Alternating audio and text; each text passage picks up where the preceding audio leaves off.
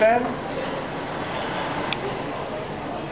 I can't claim that I know you very well because I think you're the person who just came in when I was not around.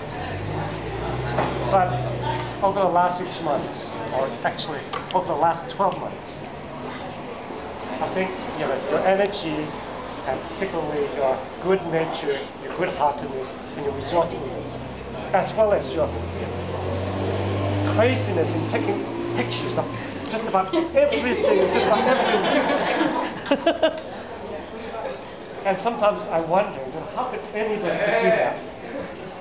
In any case, I think Ben is one of those characters that I would remember for the rest of my life. And I thank you for, again, giving me that particular fond memories when I look back.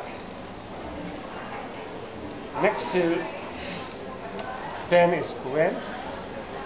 Gwen, I would call her the quiet ones. The quiet one.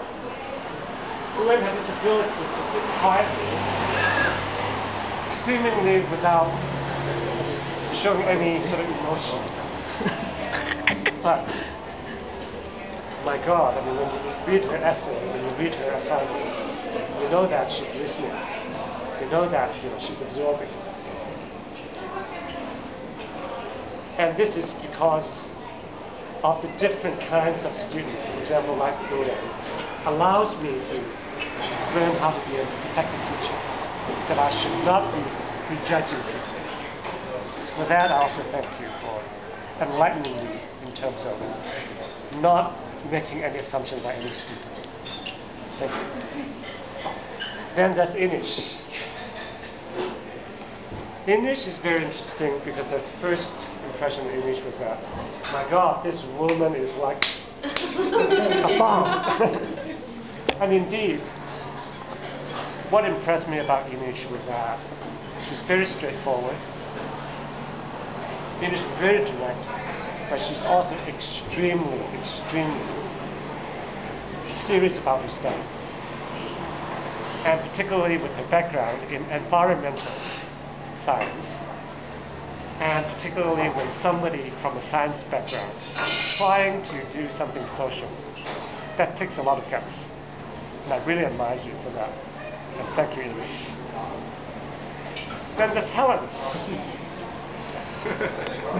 I remember Helen was first class in MDP. Took me a while. Took you a while. But Helen was wonderful. Helen blew me away with, again, the research proposal. I remember 7120. And of course, like Michael, Helen's group was very enthusiastic in terms of all the graphics. But of course, there's also about Helen.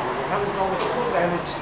Helen's always, and in some ways, I think MDP is perfect for Helen because I think what MDP stands for, Helen has this answer.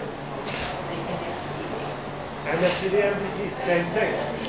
Master of Social Enterprise.